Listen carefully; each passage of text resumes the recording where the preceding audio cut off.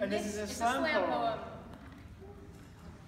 According to the Food and Drug Administration, caffeine is a highly addictive substance. And you may not see it that way because its effects lurk in our coffee cups. But from the moment you take the first sip, your neurotransmitters flip around between receptors like they're acrobats. Coffee is my liquid high. My dopamine receptors crave the sugar-laden, warmer than a hug feeling I get when I swish it between my teeth.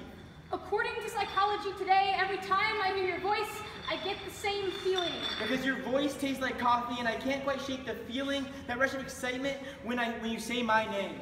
And I've stayed up 2 nights now drinking espresso shots like they're my life force. Because I need to stay awake. Because I might see your name in my caller ID. According to the experts, love is a drug. It starts by tickling your brain chemicals before getting you hooked and keeping you belted into a roller coaster even when you're feeling it's getting a little too fast. But as time has passed, I think it's possible to get away with more, so I drink the echo of your voice like my frappuccinos in the morning. Your random jokes tickle my brain cells. And I can't quite shake the feeling I get being in your grip because I kind of like it. And even when I crashed the last time, it didn't matter because I was with you.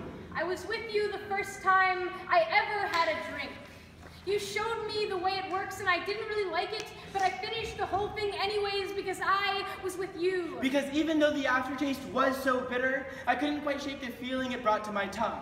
According to professionals, the more of a drug you take, the less it grips you, the less you become okay with a sweet and low, and the more you want the real sugar because the more coffee you drink, the more you settle for bitter. And I like to tell myself that maybe that's the reason you stopped answering my text messages. Maybe when we spent so much time together, that one meeting isn't enough to bind me to your memory. 2 days have passed and I'm still up all night thinking about the way that coffee tastes in the back of my throat. I've been drinking espresso shots, like they're raindrops, so I can begin to feel the same way you do. According to the poet, it's not healthy to stay up 2 nights amped on oxytocin, and as my fingers tremble from anxiety, I mean my 2 p.m. coffee, I write to you. I hope you'll open your mailbox more than you pull up your inbox, because I haven't heard from you in a while. And I want to see if you'd like to go out for coffee.